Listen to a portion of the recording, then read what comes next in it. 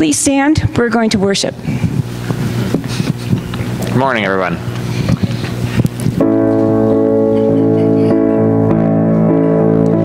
The splendor of the King, clothed in majesty, let all the earth rejoice, all the earth rejoice. He wraps himself in light, and darkness tries to hide, and trembles at his voice, and trembles at his voice. How great is our God! Sing with me, how great is our God! And all will see how great is our God. And age to age he stands, and time is in his hands, beginning and the end, beginning and the end. The Godhead three in one, Father, Spirit, Son, the Lion and the Lamb, the Lion and the Lamb. How great is our God! Sing with me, how great is our God! And all will see how great is our God. Name above all names, worthy of all praise. My heart will sing, how great is our God. Sing that one more time. Name above all names, worthy of all praise. My heart will sing, how great is our God. How great is our God? How great is our God? Sing with me, how great is our God? And all will see how great is our God.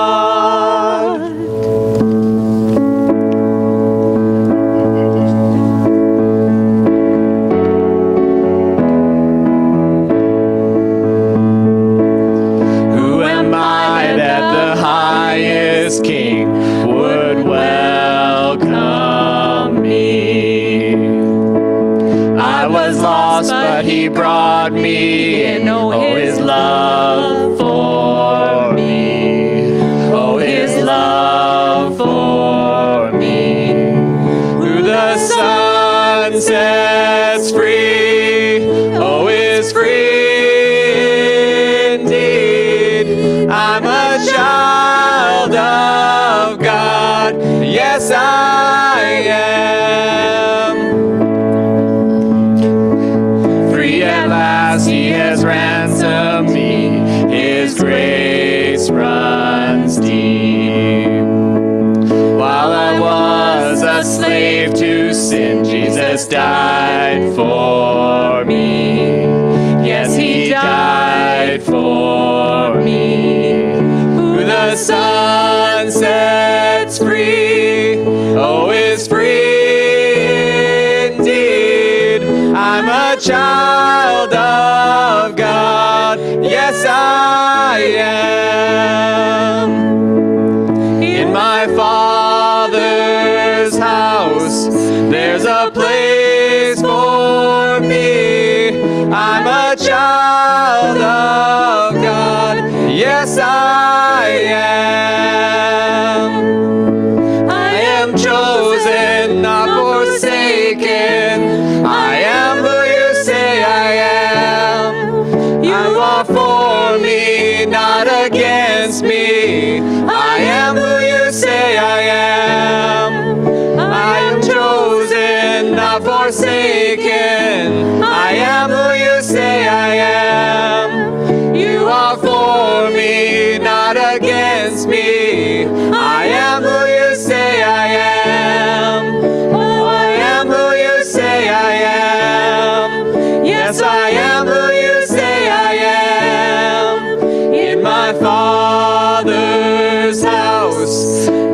a place for me. I'm a child of God. Yes, I am. In my Father's house, there's a place for me. I'm a child of God. Yes, I am. Father, we are so grateful that we can come together this morning to worship you, that we can come to hear your word. I pray, Lord, that our hearts would be open. I pray, Lord, that your joy and your peace would descend into this place this morning. In your precious name.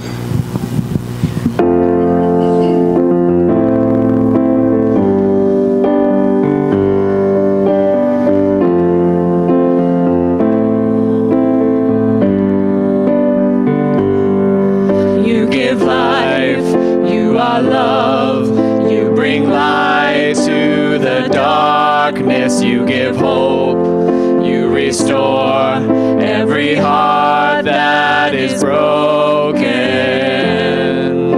And great are you, Lord.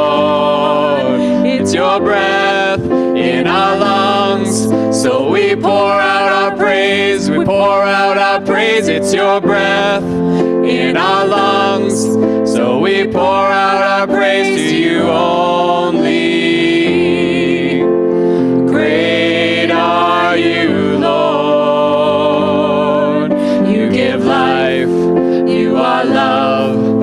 Bring light to the darkness, you give hope, you restore every heart that is broken.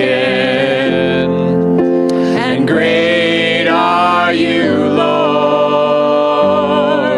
It's your breath in our lungs, so we pour out our praise, we pour out our praise. It's your breath in our lungs, so we pour out our praise to you only. Great are you, Lord, and all the earth will shout your praise. Our hearts will cry, these bones will sing. Great are you, Lord, and all the earth will shout your praise. Our hearts will cry, these bones will sing. Great are you, Lord, and all the earth will shout your praise. Our hearts will cry, these bones will sing. Great are you, Lord. It's your breath in our lungs, so we pour out our praise, we pour out our praise. It's your breath in our lungs, so we pour out our praise to you only. Great are you, Lord. Great are you, Lord. Amen. You may be seated.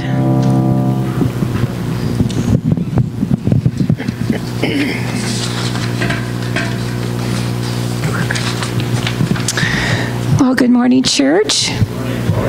Okay, let's try that again. Good morning, church. There we are. We're awake. Well, spiritual formation.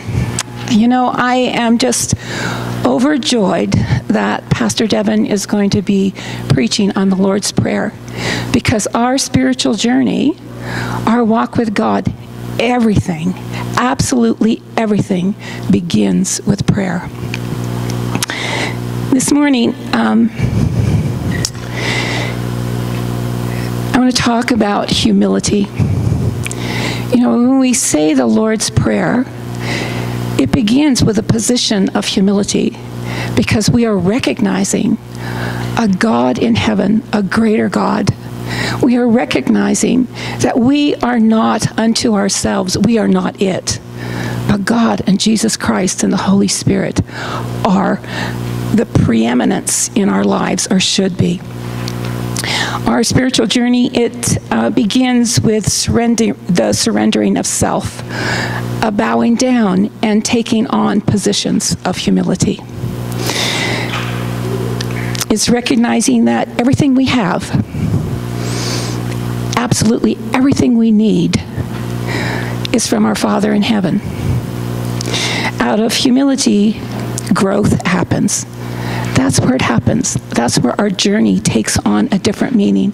It takes on a growth in our spiritualness, a growth in our recognizing Jesus Christ as Lord and Savior, a growth in recognizing that there's a lot of things that I need to lay down, that I need to surrender, that I need to give up. It's a mindset, and our mindset becomes God-focused instead of me-focused. You know, I'm speaking on prayer. I know, because I'm right there in the camp as well, there's things in our lives that we have prayed for years and years and years. There's dreams that we've had, and we've harbored them for years and years and years. There's hopes and desires, and all these things have been unanswered. We think that, you know, God didn't hear me. But there is no prayer. There is no kindness. There is no sacrifice that God didn't hear and that God will not answer. Everything, absolutely everything, comes to fulfillment in due season. Every prayer that you have prayed that is not answered yet, maybe the seeds that you have sown that haven't borne a harvest yet, the dreams that you have buried and they haven't risen up yet. God will restore the years. God will restore the prayers and the trust that the years of locust have eaten. There's a Jesuit prayer of humility, which I find is absolutely priceless. And it brings us into a place of recognizing what needs to be let go in our lives. It brings us into a place of knowing that the meanness, the selfishness needs to be surrendered, and it's time to bow down. And so I'm going to share that this morning, and I'd like you to just center your heart upon what God wants to speak to you this morning through this Jesuit prayer. From the desire of being praised, deliver me, O Jesus. From the desire of being preferred to others, deliver me, O Jesus. From the desire of being consulted, deliver me, O Jesus. That others may be esteemed more than I, Jesus, grant me the grace to desire it. That in the opinion of the world, others may increase and I decrease. Jesus, grant me the grace to desire it. That others may be chosen and I set aside. Jesus, grant me the grace to desire it. That others may be preferred in everything. Jesus, grant me the grace to desire it. That was just one little portion of this Jesuit prayer. Something that really through the years has stuck with me and kept me grounded in a place so that I can hear God. It's not just about me or you coming before the Lord with a whole list of needs and wants and desires. It is about being quiet and in the presence of Jesus so that you can hear him. Whether you walk out in nature, you go for your hiking, whatever, do you enter it by saying, God, I'm walking, I want to hear you, and let him speak to you? That's part of spiritual formation, and that's what I encourage you all to do.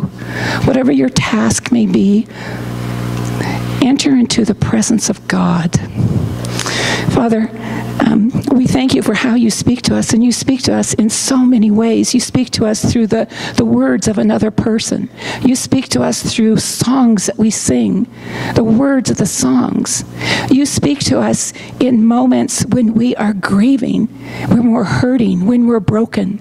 You speak to us in moments when we're overfilled with joy. You speak to us in the words of a book. You speak to us out of Scripture that you wrote. You speak to us in the silence and in the loudness of life. Thank you, God, for all of it. Thank you for never, ever giving up on any one of us, but for always, always chasing after us. Always chasing after us. And I ask these things in Jesus' name. Before we enter into praise and prayer, I'm going to ask Karina to come, then I'll pray for the offering as she passes the plates. Lord, you bless us in so many ways. And each Sunday, or whether we give here or whether we give online, we have an opportunity to give out of the abundance you have given to us.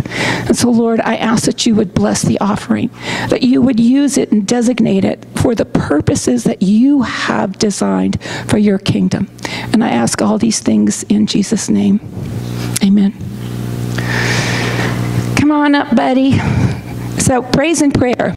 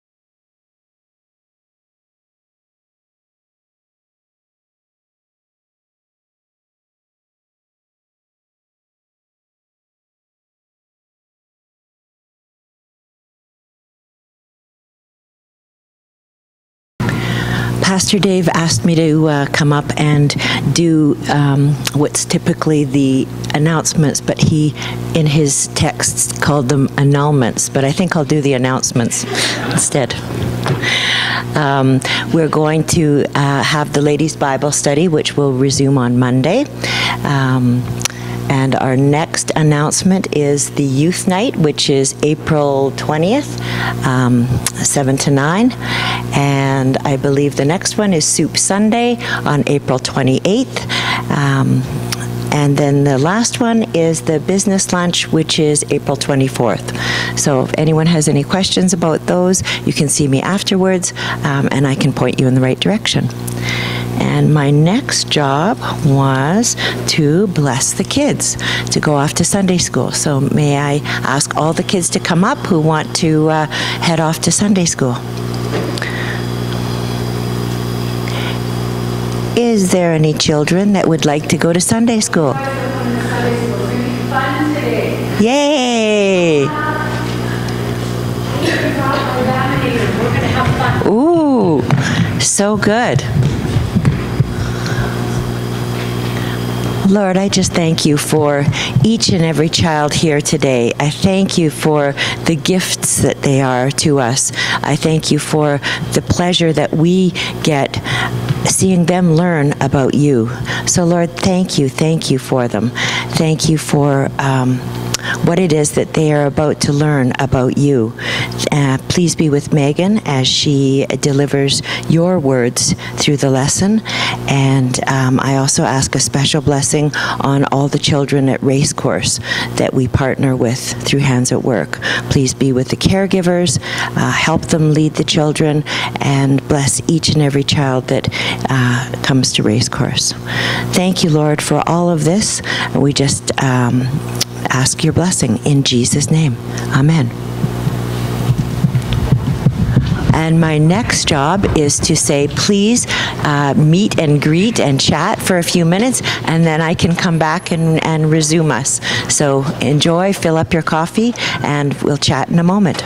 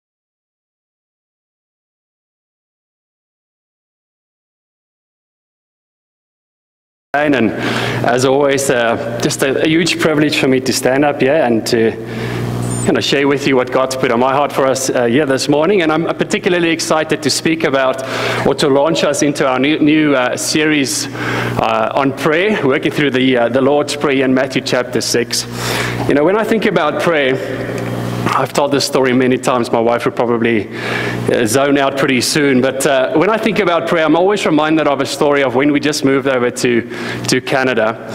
So when we came over 3 years ago, I came over as a pastor or a theologian. So I worked for a church down in Vancouver, and my job was to preach and teach and kind of compile the theological material for the churches and the different congregations down there.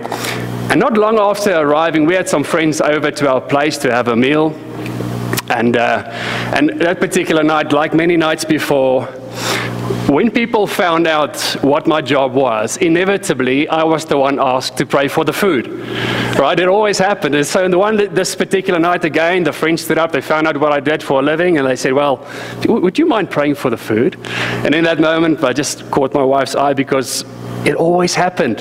Whether it's a family, whether it's a friend, when they found what I do or that I spoke on the Bible and things like that, inevitably, I was the one to pray for the food. And by the end of this first year, I considered myself a semi-professional food prayer, I would call myself. But it always happened, and I pondered that, I wondered about that. Like, does God listen to my prayers more than the fellow Christians around the table? Right? And the answer is obviously no. When I think about my kids, I don't listen to one more than the other ones. They're all my children, right? And so it got me thinking about this thing of prayer and how much do we know? It's quite a mystery. It's quite a mysterious thing, this thing called prayer. If we walk back over these last 2,000 years and we managed to get all the denominations in one room, and we kind of asked them the question, like, what are the most fundamental principles or the fundamental practices that we as Christians need to be doing to be disciples of Jesus Christ? Yeah, there will be some differences, some different opinions, some bias, some leanings in certain direction, but ultimately there will be four places of overlap, if you want to call it that, where all of these people will agree that the main things in the Christian life, the main practices that we ought to be living into are these four things. It's the Word of God, it's living in the Scriptures and learning and what God has given to us in the text. That'll be one of the first ones. One of the other ones would be the sacraments. We're going to have communion here this morning. The sacraments is, communion and baptism. Now, again, this will look different for different denominations, but ultimately, those are some of the main practices that we as Christians do. The third one, and this one might surprise you, but it's taking care of the poor. This has always been right at the heart of the Christian movement, taking care of the poor. And fourthly, most certainly, will be this thing called prayer. Now, all of these people will say the same thing about prayer. If we are serious about our Christian commitment, if we are serious about going deeper with God and actually being these types of people called Christians, followers of Jesus, then we ought to desire to learn and to grow in this mysterious thing called prayer.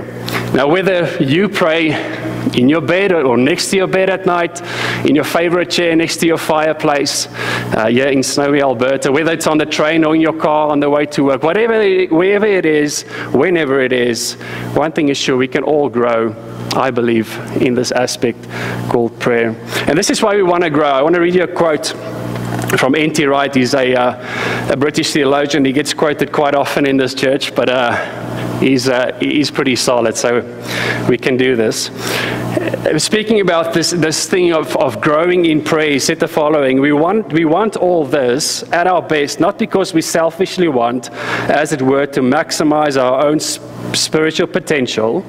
To think that way would be to import into our Christianity a very modern, materialist, self-centered ideology. In other words, we're not trying to grow in prayer and get better in prayer so that we can become super spiritual, right? Or become just a better version of ourselves and things like that. He's saying, no, we want it because we know in our heart of hearts that we want the living God. We want to know Him, we want to love Him, and we want to be able to truly call Him Father. We want to be able truly to call him Father. That's the heart of prayer. We don't want to get better at this thing so that we can be, look down our noses at those who are not too great at prayer. We want to get better at this because we know it's about a relationship with God. And so this morning, this is the start of our series. We're going to be walking through the Lord's Prayer, Matthew chapter 6. And I want to say, regardless of where you are in this prayer journey, whether you are a novice, a beginner, this series is for you. If you're really good at this, in advance, and I believe there are some people in this church that are really good at prayer, still this series is for you. Regardless of where you are on the spectrum, whether you've been, whether prayer has been a big part of your life before, but at the moment it's not, wherever you might be, I want to say, just come as you are, and the series is for you. Now, when we speak about prayer, and I know Diane just this morning mentioned a couple of different types of prayer, and there's so much resources around prayer if you just type it in your phone. I think about just one of the ones that have influenced me, E.M. Bounds, one of the classics, Power Through Prayer, just challenging people to pray just hours. And so you have that type of material. Then you've got more practical stuff like Richard Foster in Vancouver. We did a series just on the different types of prayer, and there are more than I can remember. But for our series here at Bragg Creek Community Church, we just want to go straight to what Jesus taught us about prayer. Keep it simple, and that's what we want to try and do. In Luke chapter 11, I'm going to get to the text now. In Luke chapter 11, verse 1, I just love this particular text. It says that on one particular day, Jesus was praying in a certain place, and it says, when he finished, his disciples came to him and asked him, Lord, teach us to pray. Now, there's so much in that one sentence. It says he was praying, but when he had finished, in other words, his disciples were all around. I mean, it must have been quite a thing to watch Jesus pray, right? The King of Glory speaking to his Father. But yet it says when he was finished, at the end, nobody did interrupt Jesus when he was praying. At the end, when he was finished, they came to him and said, Lord, teach us to pray. Now, what is fascinating as you read the Gospels, they never asked him to teach them to walk on water or to calm a storm or to transform and be transfigured like he was, but they did ask him to teach them how to pray. And that's what we want to do. We want to go to Jesus to learn how to pray, and his words are contained in Matthew chapter 6. So if you've got your Bibles, we're going to read a passage over here. And for the next 6 weeks or so, we're just going to go deep, verse by verse, into what he has given us. He's given us a model for prayer. So if you've got your Bibles, I'm going to read for us Matthew chapter 6, from verse 5 to 13, but will be on the screen behind us too. This is what Jesus said. And when you pray, do not be like the hypocrites, for they love to pray standing in the synagogues and on the street corners to be seen by others. Truly I tell you, they have received their reward in full. But when you pray, go into your room, close the door, and pray to your Father who is unseen. Then your Father who sees what is done in secret will reward you. And when you pray, do not keep on babbling like pagans, for they think they will be heard because of their many words. Do not be like them, for your Father knows what you need before you ask him. This then is how you should pray. Our Father in heaven, hallowed be your name. Your kingdom come, your will be done, on earth as it is in heaven. Give us today our daily bread. Forgive us our debts as we have forgiven our debtors. And lead us not into temptation, but deliver us from the evil one. Now, what's interesting about this passage is Jesus is going to teach us how to pray. He's going to teach his listeners, the crowds around him. This passage is contained within the Sermon on the Mount in northern Israel, next to the Sea of Galilee. Jesus is teaching a whole bunch of stuff, and now he's moved on to prayer. But before he gets to the practicalities of giving us the model of how to pray, he starts off with verse 5 and 6. By almost laying a foundation and said, listen, I'm going to teach you how to pray, but before we get to that part, know one thing. This is not a place for hypocrites. Prayer is not a tool to be used hypocritically.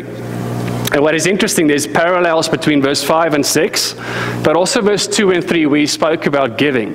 Right? You'll recall, if you've read this passage, that early on in the chapter, Jesus said the words, he said, if you're going to be generous and give, do it with the right heart, right? Don't be hypocrites. Don't blow a trumpet before you start giving to get attention, draw attention to yourselves. And now, in a similar fashion, there's parallels over here. He's saying the same thing.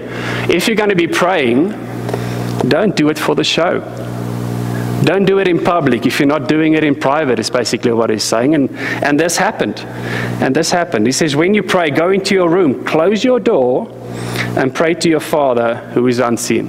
Now, there's nothing wrong with praying in public. Otherwise, I'd be in trouble. Right? And all of our semi-professional food prayers would be in trouble too. But if that's the extent of our prayer life, then that's a problem. So what he is saying, go into private. That prayer is not something to be used so people can think well of you. Verse 7, he says, when you pray, do not keep on babbling like pagans, for they think they'll be heard because of their many words. Do not be like them. And so he starts off by saying, look, again, there's a certain posture you need to have when you come into prayer. One is, you're not going to use it for your own advantage so people can think well of you. And now secondly, he's bringing up another point before he gets to the practicality of how we are to pray and gives us the model. And he's saying, in terms of how to pray, don't look to the pagans around us, because that is also not the way. So again, it's like a second point he's giving us an introduction before he gives us the practical stuff. He's saying that, and this was part of the tradition of the pagan cultures around in that time, as people would do this. They would have these repetitions, these vain repetitions they would have, nonsensical syllables that they would repeat in these magical types of chants to be heard by their deities. And he says, don't be like these people, thinking that the more you blabber and the more things come out of your mouth, the more likely you are to be heard by God. He says, no, God knows you, and God knows what you need even before you ask him. One caveat just to lay down with verse 8, he says, your Father knows what you need before you ask him. Now, in no way is Jesus saying we should therefore not come and pray, because in chapter 7 and in Luke chapter 11 in particular, he speaks about the importance of persistent prayer. So this is what he's not saying is don't come and pray because your Father knows what you need. What he's saying is don't come babbling, thinking that you'll be heard that way. And then we get to the fun part, and this is where we will park for this morning. Verse 9, he says this then, after laying the foundation, and saying, come with the right heart, don't come like the pagans. Now let's get down to business. This then is how you should pray. And verse 9, our Father in heaven. What's interesting and quite ironic is he just said, don't come with vain repetitions. In other words, don't think that these words are so magical that because of these words you'll be heard by God. Coming with babbling and having these rhymes. It's about the heart, right? It's about coming sincerely. But what's ironic is when we look down at church history, many church traditions have done exactly that with this passage. We've repeated the Lord's Prayer quite mechanically, thinking that somehow we will become super spiritual. In fact, if we look down in history, there's some certain traditions where the Lord's Prayer had to be repeated 3 times per day. And if you did it 3 times per day, then you would reach this certain level of spirituality. And this is not what this is about. North American commentator Warren Wiersbe is called the pastor's pastor. He writes the following, and he says, listen, these are not words to be repeated. Again, with your mind kind of numb, you're just repeating these words like the pagans were doing. This is not what Jesus is teaching. He is giving us a model to follow. And this morning we're looking at the first point of this model contained in the words, our Father in heaven. Now, when we think about those 4 words, initially I thought, geez, Dave, how am I going to speak for 30 minutes on 4 words? But as you start going into it, there's so much there that I think you could have multiple sermons on these 4 words. Our Father in heaven. And so my job this morning is to help us just go back in time, as it were, and place ourselves among the crowds there on the Mount of Beatitudes next to the Sea of Galilee 2,000 years ago, and just place ourselves in the historical and cultural context of the day to truly understand what Jesus meant by saying, our Father. Our Father. What does it mean to be calling God our Father? We've got obviously our Western, 21st century type of view of what that meant, but I want us to go back in time just to see exactly what was meant, what was implied when Jesus was teaching this, when he was calling God our Father. Does that make sense? Right. So, looking at that verse, the first set of lenses I want to put on us this morning is looking at the words "Our Father" from the perspective of Jesus himself. This whole prayer flew. That's not a word, is it? It came out of Jesus' life and ministry. It cannot be separated from him. So what he thinks about when he speaks about our Father should be fundamentally where we start. And in John's Gospel, Jesus regularly uses the image of Father and Son to explain what he was busy with, to explain his career and his ministry and what he was doing. Like in John chapter 5, you would recall that Jesus said the following. He said, "Very truly, I tell you, the Son can do nothing by himself. He can do only what he sees his Father doing, because whatever the Father does, the Son also does." Numerous times, especially in the Gospel of John, you see that, Jesus would do certain things, and then he would say, but the Father is doing these things, and therefore I'm doing it. The Father is working on the Sabbath, therefore I'm working on the Sabbath, and after healing the person. He's always looking toward the Father. And in that time, and in that context, a son was always an apprentice of a father. The son learned his trade from his father. And when things got rough and problems came up, the son would always look to the father in terms of how to solve it. He would look at the father's response, and then he would go and he would mimic him. He would do the same. He would learn from his father. He was an apprentice. And in the same way, this is what Jesus is saying. He's saying, whatever the Father is doing, I'm trying to follow. I'm trying to follow. And even when things went haywire, you think about Gethsemane. The problems arose. What did Jesus do? He went to the Father. He was looking at the Father, saying, God, is this the way? Is this the cup I need to be taking? Is there no other way? Yet your will be done and not mine. The writer of Hebrews in Hebrews chapter 5 said the following. It says that Jesus, the Son, learned obedience by what he suffered. In other words, even with Jesus, there was this learning of what it actually meant to call God Father, in the sense of being an apprentice. And this learning all came to an end on the cross when he said, Father, into your hands I commend my spirit.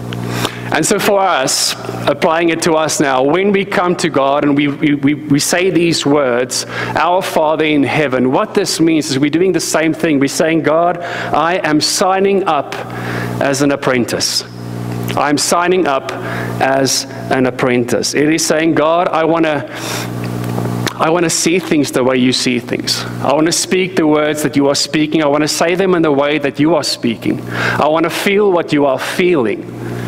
When you look at my life and the world around me, it's saying I want to become more like you in every sense of the word. Now, the church has had many terms to kind of summarize what I've just said, something called godliness, Christ-likeness, or to use the imagery or the language of Genesis, it's being an image bearer of God. So when we say these words, it's from the perspective of Jesus. We're saying, God, I'm signing up.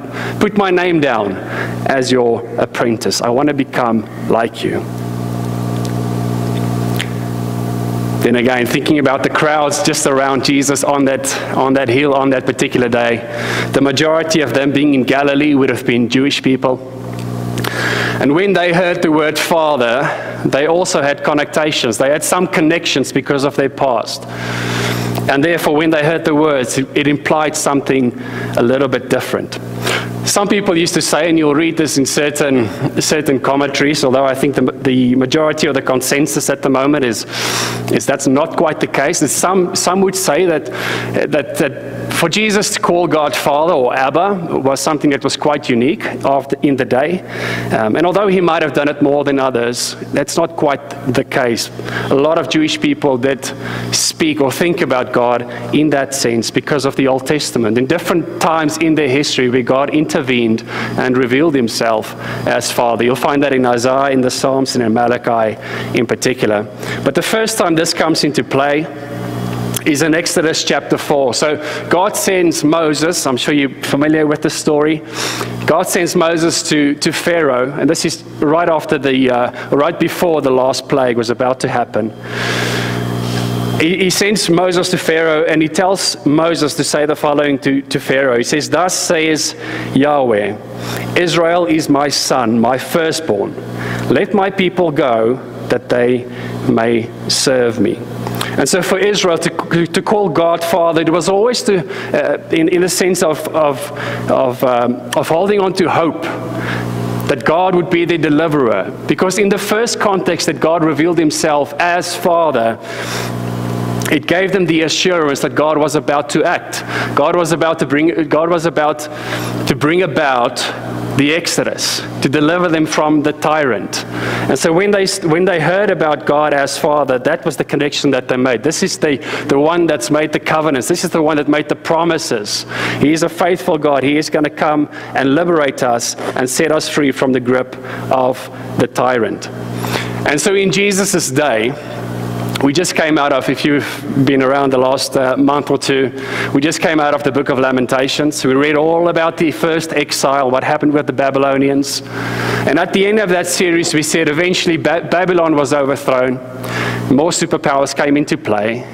You had I think it was the Assyrians after the Babylonians, and then you had the Greeks, and then you had the Romans, and eventually the Israelites they were able to go back to Jerusalem to rebuild the temple. You can read all about that in Nehemiah and in Ezra. But ultimately they were still under the power of these foreign powers, these foreign nations, right? And so in Jesus' day, they were back in Jerusalem, but they were still under the power of Rome. And so when the Jews on that hill heard Jesus mention these words, "Our Father in heaven," no doubt for them it would have meant, could it really be time? Could it really be time that God, our Father, our liberator, is going to act again, that the second Exodus is going to happen, as he foretold in the book of Isaiah? And so for them, that is expectation in Second Temple Judaism, that God was about to bring them out of exile, to get rid of all these powers that are over them. And by calling God Father, it invoked that particular tradition. And so for us, when we pray, "Our Father in heaven," similarly, we are to think about God as the promise-keeping, covenant-keeping, faithful God. It's basically coming to God and saying, "Father, I know that you are for us. You are fighting for us. You are acting for us. And although we might go through trials and tribulations, you are the one that is fighting for us. You're the one that will liberate us, that will break the power of the tyrant, whatever that looks like in your life, over our lives." Thirdly, there was some other maybe unwanted ears sitting on the hill that day listening to Jesus' sermons, and those were some Roman ears.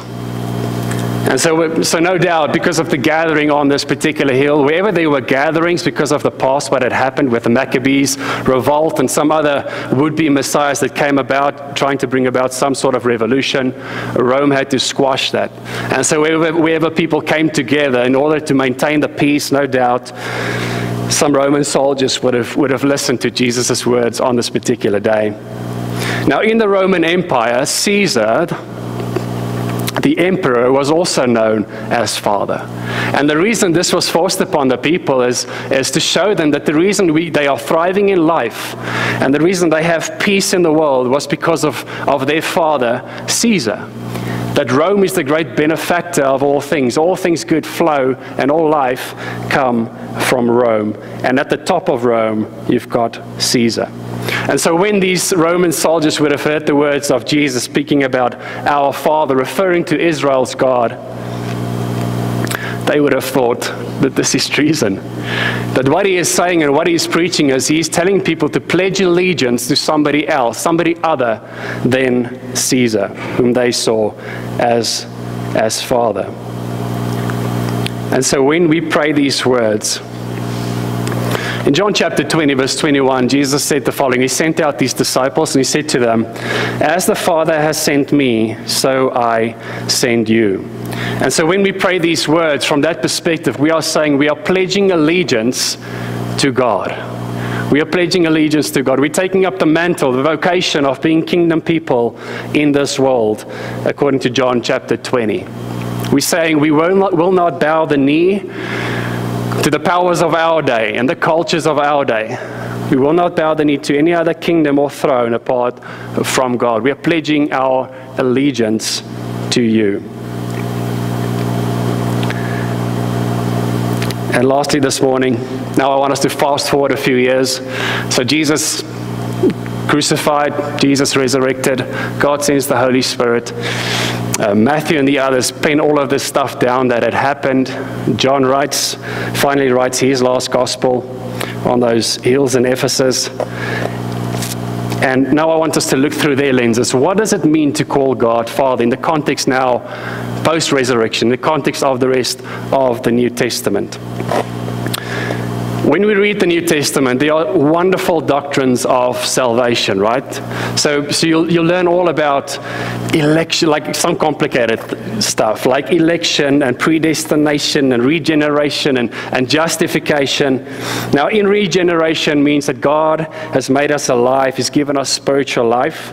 In justification, we are saying God has declared us to be in right standing with Him because of what Jesus has done. Now, one of these doctrines that the New Testament keeps bringing us back to is something called adoption. Adoption.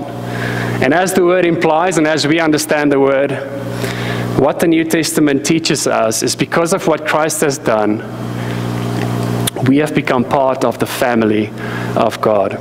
John writes that in this way, in his gospel in John chapter 1, he says, "But to all who received him and who believed in his name, he gave power to become children of God." So in a way, what the New Testament is saying, and in the epistles as well, repeatedly, is that somehow we have become God's children in a real special sense.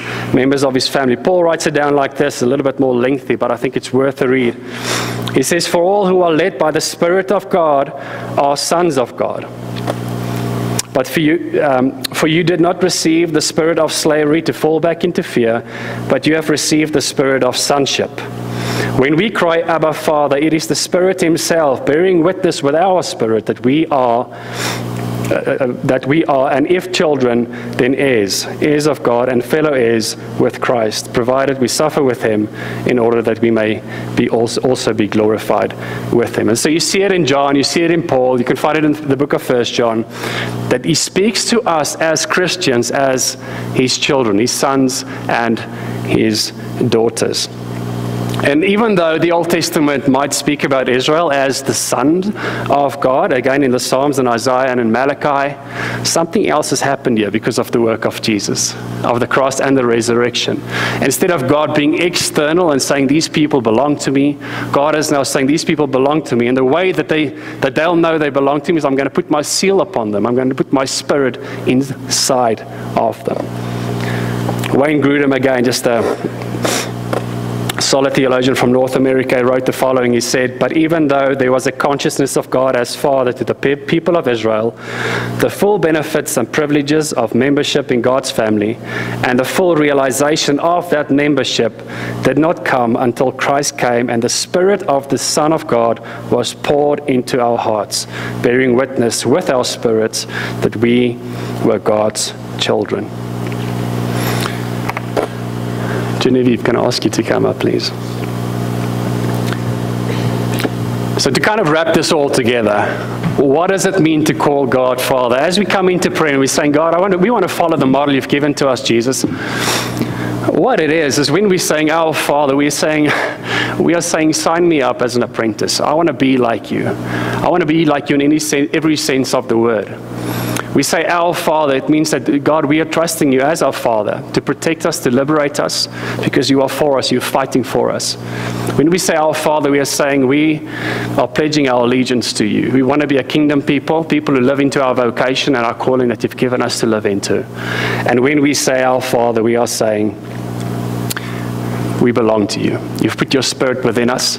You know us better than anyone else could know us. And yet you love us more than anyone else could ever love us. And so this coming week, what again is fascinating about Jesus' life is often you'll read, he did this and this and this and taught and he healed and did all of this stuff. And then it says, and he slipped away. And he slipped away to go and pray and be with his Father. Now, you don't slip away to something you dislike, right? You don't slip away to something you dislike. And may you this week slip away to that secret place. Because in that secret place, you have the lover of your soul. You have your Father waiting for you. So we're going to move on now to a time of communion. And so I'm going to invite you to come up as you are, so to come and grab some of the elements. And maybe this morning we'll do something, I almost wanted to say we'll do things a little bit different, but I think nothing can top the differentness of what happened last week at Easter with the champagne and the cake. But what I want us to do this morning is to come and grab some of the elements. And you would have noticed that in that line, our Father, it's got a communal sense to it, right? And so the personal pronoun there is plural. It's our Father. It's us together. And so what I want us together to do this morning is come up, get the elements, and then go back to your seat and with the people around you, whether it's with your family around you or whoever is around you, is think about the idea that we are part of God's family. We belong to Him. He's put His Spirit within us. He knows us better than anyone or anything else could ever know us, and yet He loves us. And so think about the idea of we are part of His family, and then just one person out of that group, multiple could, but just have one person just pray and thank God for what He has done for us. Take the elements then, and then I'll come up at the end after I can see everyone's cups are empty. I'll come up and I'll lead us in a prayer of signing up to be apprentices and a prayer of pledging our allegiance to God as we go into our week. So please come up and grab some of the elements.